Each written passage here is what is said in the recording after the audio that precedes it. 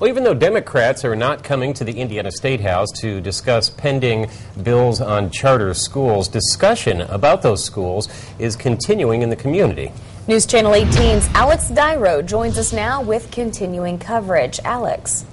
Gina, I spoke with two local charter school directors to see if they've had more interest from the community during their open enrollment period because of the ongoing debate about these types of schools across Indiana. New Community Charter School Director Eileen Steele says halfway through the open enrollment period, more than 50 students have applied for the 70 openings. That's right on track for their growth.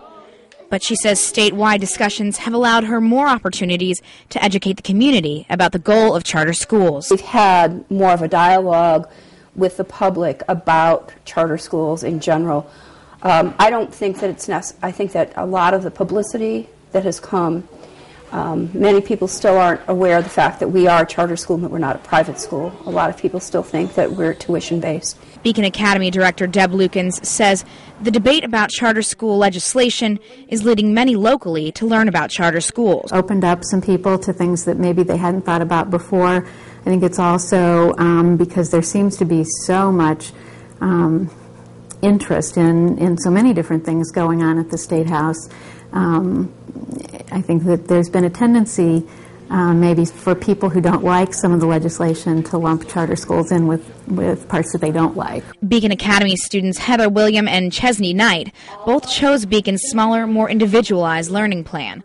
Both say they've been fielding more questions about their charter school lately. For some reason, if it's not like a regular high school, people automatically assume that you did something bad to go there.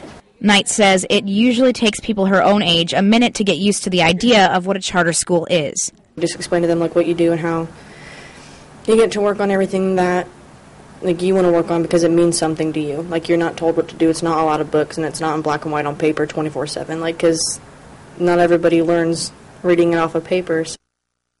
New Community's open enrollment period ends the 17th of March. Beacon Academy will start open enrollment Monday and continue through April 4th. Alex Dyro, News Channel 18.